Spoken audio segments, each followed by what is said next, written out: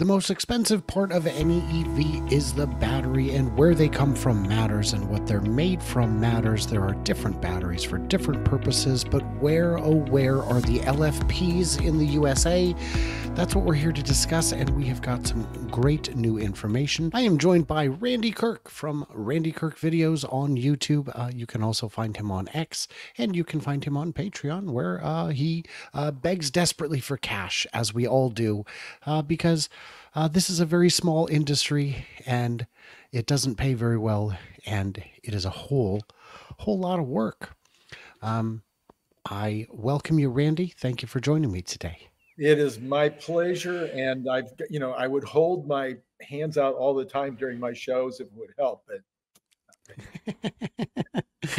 I was doing a live stream for the shareholder meeting, and I joked that, of course, Elon's doing a happy dance. He got $56 billion. Heck, I'd do it for $56, but none of the Germans felt like ponying up. And then a viewer went ahead and super chatted $56. Deal's a deal. If we've learned anything, a deal's a deal. So in the middle of the live stream, I'm doing my little Elon dance, and Herbert has no idea what's going on. He's like, "What are you saying? There's at least a possibility that you should get that clip and see if you get up some more money." I think that's right. That's right. So maybe the editor will find that clip and put it in. I'll add that to the notes. Absolutely. So we've got this great story here. I don't know how reliable this is. I'm having trouble finding additional sources, but it seems to fit with what we've heard. Tesla prepares to start in-house production of LFP cells and lines up suppliers. Now, suppliers, you don't need a whole lot of supplies for an LFP battery because they don't have nickel and manganese and cobalt. They have lithium, iron, and phosphate, which are available all over the world. Right. Lithium is, there's different kinds of lithium. And there's also different kinds of phosphate. You want the kind that comes from rocks rather than salt, rather than brine. But that's okay. They've got a new report about a lithium carbonate supply deal, which seems to confirm this theory. Yes, so that means Tesla could be making LFPs in the country. Why is that important, Randy? Well, there's so many possible reasons why that's important. I would say that the main reason it's important probably has to do with the energy storage part of the business.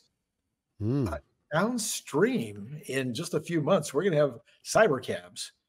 And as many people have pointed out, why in the world wouldn't you put in the least expensive battery you could possibly put in a cyber cab that will get the job done, especially if it's just going to last and last and last and last, be able to charge to 100%. You know, the kinds of things that you would get out of LFP that not necessarily true for things that have nickel in them. Sure. So if these batteries are cheaper, can charge to 100, and have a longer, more cycles in their lifespan, why hasn't the U.S. been making them so far?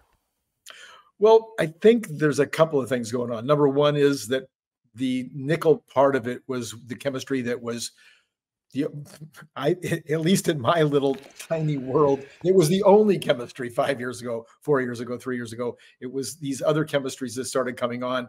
I think most of the work being done by CATL, maybe some by LG or Samsung, but I haven't seen any really new stuff coming out of Panasonic. They seem to be a follower, which is unusual for the Japanese, right? I mean, it's very unusual. Very unusual. So I think it's mostly that the new chemistries have been coming along from various labs and factories. And these new chemistries had some advantages. One of the big advantages is they're pretty hard to catch on fire, comparatively. Don't burn as long if they do. So that was one of the first things that I started seeing even, a year and a half ago when they first started playing around, or at least in my world, first started seeing the new concepts. So we had to wait for LFPs to catch up in terms of watt hours per kilogram, but they did catch up, and we still couldn't do them in part because of patent issues. I will show this here.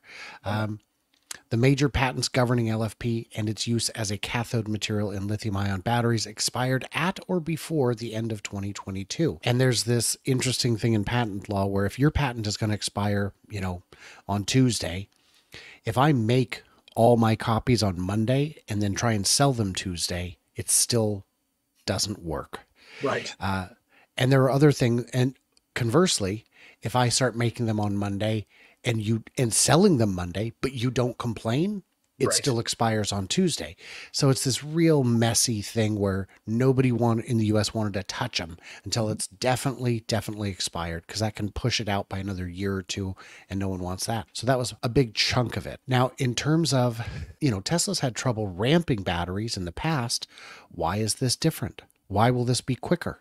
Oh, I don't know a whole lot about the advantages of the chemistries in terms of ramping. Maybe you're going to have to fill in that spot for me. Well, what about the equipment? Where's it coming from? Well, I'm assuming that there's the CATL equipment that's going into Reno is set up for the LFP.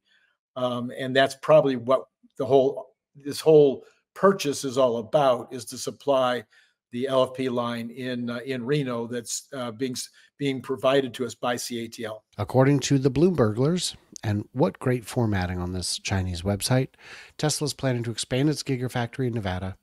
That differs because Tesla wants to add production lines for LFP. This equipment is already built. It's already been used. It's already tested. It's already proven. And they are working with China-based CATL to just install it and get it running. So that's going to save a whole lot of time. Now, the advantages of the IRA requires you to have as much domestic production as possible for buyers to qualify. Right. But do you know how much the IRA also gives to the battery manufacturer? So let's say Randy owns a battery company that makes cells. Mm-hmm. You would get a credit. You sell the cells to Tesla. They put them in a module and assemble that. They get a smaller credit. Mm-hmm. Or you could be Tesla, build the batteries and build the modules and get both. If you'd like to see an example of that, I've found a chart here that shows quite nicely. Tesla Model Y, if you're looking at one with an 80 kilowatt hour pack, has a $2,800 credit at the cell level and an additional $800 at the module level.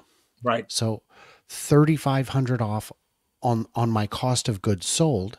Right. Add to that the $7,500 you can get as a buyer. I mean, that's real money.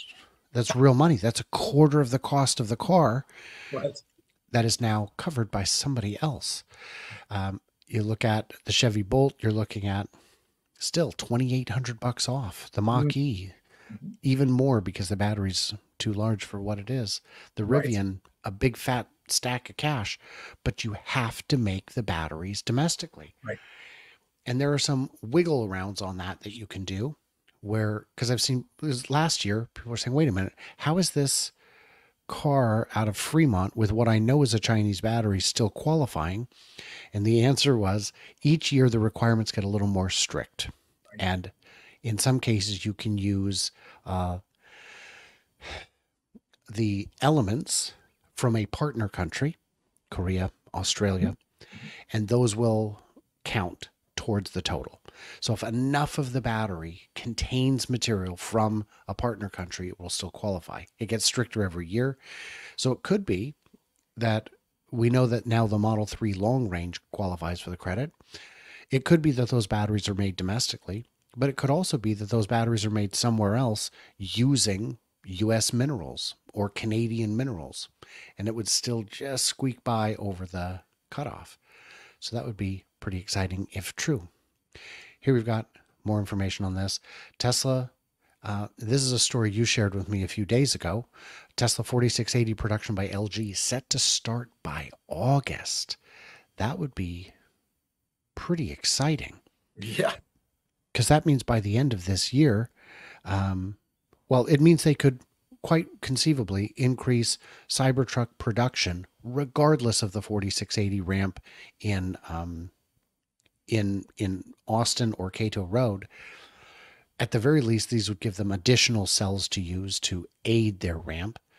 But this would be annually enough to supply up to 110,000 EVs. Yeah. And these would be made in the US. I assume that LG would get the battery cell credit and Tesla would get the battery module credit.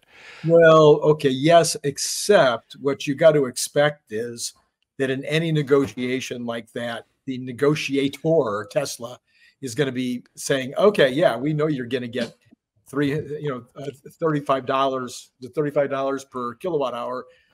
We want a piece of that action. Now, Panasonic, if I understand it correctly, Panasonic agreed to something like 7%. I can't remember now. It's been I don't remember either, but it was a split. I just don't remember what it was. There's going to be some kind of split with each of these companies. Right. Well, I still demand a very good price. Yes. Whatever that ends up being with the credit, factor it in because it has changed your cost of goods sold. Right. Exactly. So we're seeing exciting stuff. If Tesla can make LFP cars, if they can make LFP batteries for the Cybercab, the Robotaxi, the Compact, the Intermediate Compact, we're going to see prices continue to fall. We're going to see a rear-wheel drive Model 3 that's now $7,500 cheaper. And but the batteries won't be quite as cheap as the ones from China. Okay, fine. 5,000, 12%, 15% cheaper. We're getting at that point. Why would you buy anything else? You're going to be at after incentives, what, 25, 26,000? That is a whole lot of car for that kind of money.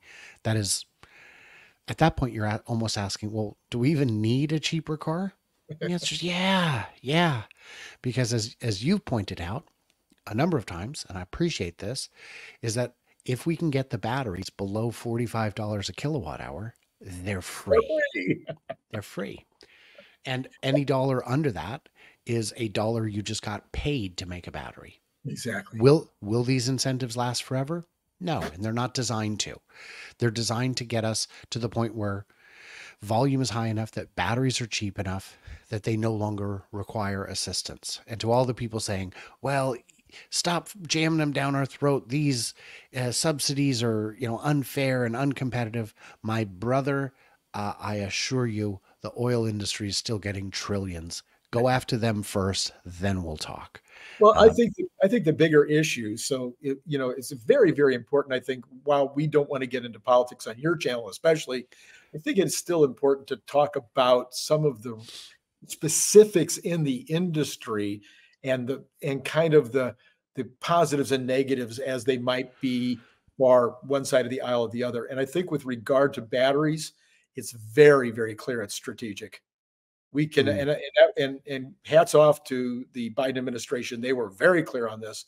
It would be a strategic nightmare not to have substantial lithium or battery production on this shore in terms of just any potential downstream for some kind of a economic or a real war.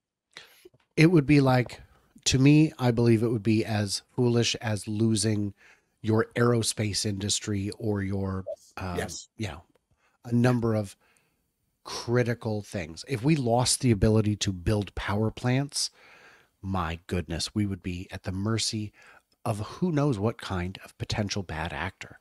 I'll add one more on here that might end up being your headline. The future of warfare is drones. Now, that's not just Randy saying it, although I've been saying it for years. Elon Musk has repeatedly said it. He said it again yesterday. He posted again yesterday. The future of warfare is drones. Taiwan. Brian Wong and I did a thing, I think 6-8 months ago, on the fact that Taiwan needs to get a bajillion drones. They need a bajillion at least. You know that number, right? It's just after 10 trillion or something. Anyway, they need a lot of drones. Well, guess what? This weekend, huge article that Taiwan is now saying we need even more than that in terms of drones. What do drones need to operate? Oh yeah, lithium batteries for sure. Yeah. So if you don't have Interesting. batteries to operate your drones, you're at a huge strategic disadvantage going forward. That's scary and sobering. A little, I guess. So, guys, in the comments, what did we miss? What did we misunderstand? Leave it. We will not know unless you tell us. And everybody else, like, subscribe, smack of the thumb, head on over to the Randy Kirk channel, see what he's up to. His videos are better than mine because while mine have Brian and Randy in them, his have Randy and Brian. So that makes Mine are them. better because the shirts, everybody knows it. Your shirt is still on my channel, Randy. There's nothing I can do about it. I've tried to blur it. It just doesn't help. Yeah. And how do we make up for it? Volume, volume, volume. And there ain't much louder than a Randy Kirk shirt. Everybody else, like, subscribe, do the usual, and stay tuned, stay juicy, and I cannot wait to hear from you clever robots, perhaps when I'm back at my home, maybe in a week. I don't know, man.